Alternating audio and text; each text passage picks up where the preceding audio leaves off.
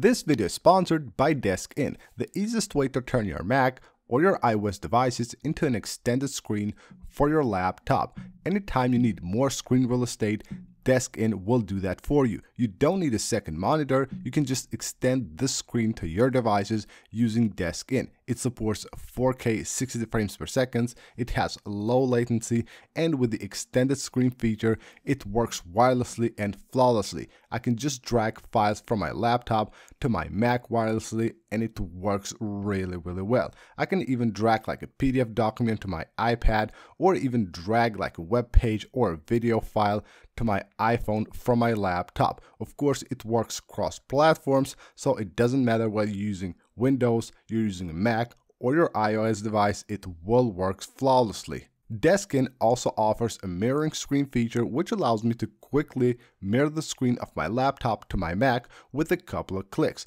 DeskIn also offers a virtual screen feature which allows us to create up to 3 different virtual screens. Now I can set my Mac or my iPad into 3 different virtual screens for my laptop, and I can drag different files between different screens and also quickly switch between different screens. This will improve, of course, your workflow and also will reduce the cost of your work, as you don't need to have a lot of monitors. All you need to have is DeskIn. So make sure you go ahead and give it a try by checking the link right down below in the description of this video. And now let's get started with the video. In today's video, I will show you guys how to boost the signal strength of your iPhone and also improve the network performance on your iPhone. First off, let's get started with the signal strength of your iPhone. So you will see the bars right there on your status bar. You probably might have 2 or 3 there, and if you think you're not getting very good signal on your iPhone, there is actually a very simple trick that it actually works. I found out about this very recently and it's actually quite effective. So after you have tried it, let me know right down below in the comments if it has worked for you or not. So it's pretty simple. You head on to the cellular settings, you will see right here something called network selection.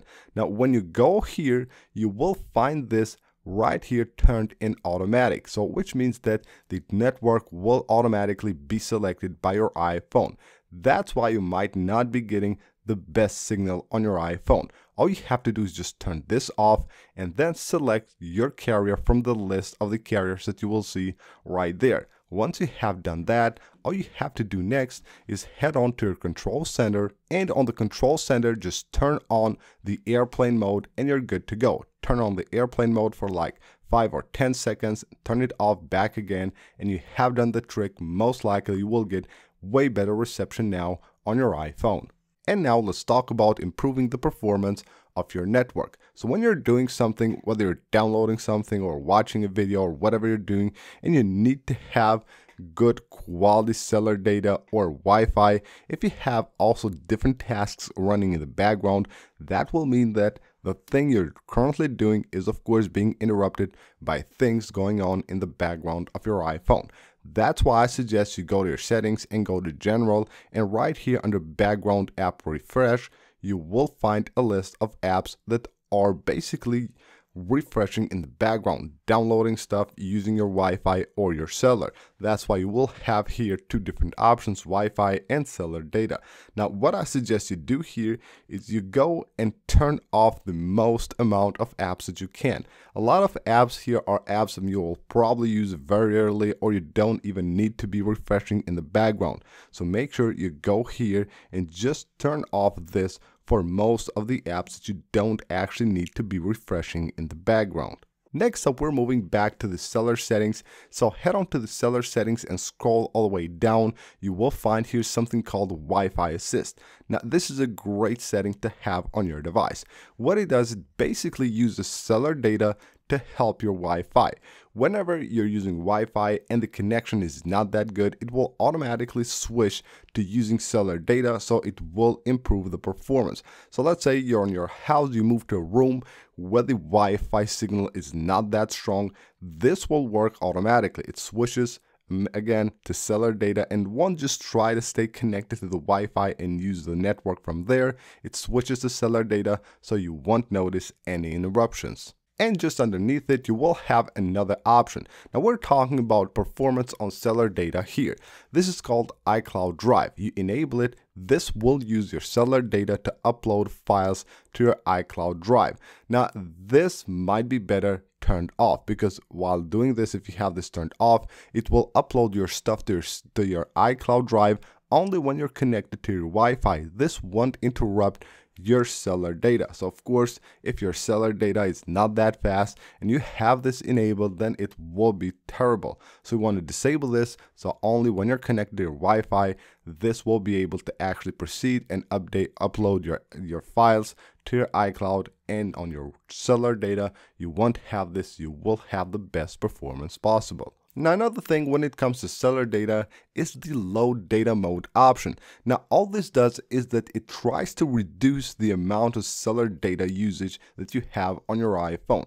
Now if you have limited plans, it's better you turn this on. That way it will stop basically like automatic updates and background tasks automatically, so you don't have to actually bother about them. But if you have a good cellular plan or an unlimited data plan, all you have to do is enable this, and then of course everything will be done automatically. But again, this will be different in different cases, but for most time I suggest that you keep this off if your cellular data is good enough. Now things that will also have an impact on your cellular data are automatic downloads. Whether you're on cellular or on Wi-Fi, when you have something downloading in the background, of course it will interrupt and slow down the speed of something maybe more important than you're using the Wi-Fi or the cellular data for. And those automatic updates can be found first of all under the App Store settings. So you will have app downloads, app updates, and also in-app contents.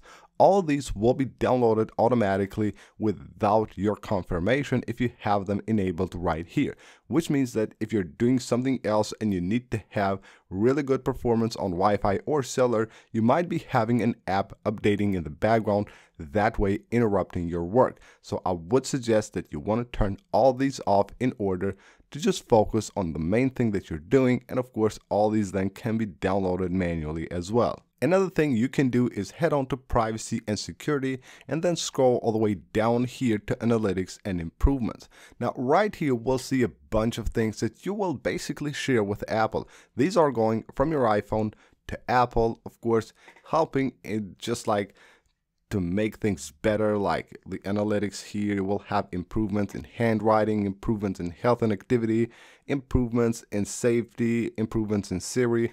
All these will be basically stuff that is going from your iPhone through the network to Apple. So I suggest you turn these off as well. You will have a bunch of things here that I don't think you need to have enabled on your iPhone. They will of course consume data, the same time they will also consume battery on your iPhone. So make sure you have all these turned completely off. Now if you have done all of these things and you know you have a good Wi-Fi connection and a good cellular plan, and you still don't actually get like really good performance on your network, then I would suggest that you make sure first of all that you have your iPhone updated. Always make sure that you have the latest iOS update installed on your device, because they are always improving stuff here, always fixing things. So make sure that you have the latest update. And also, if nothing is fixing it, then head on right here to transfer or reset iPhone. Tap on reset and you will have here a button that actually will reset all the network settings.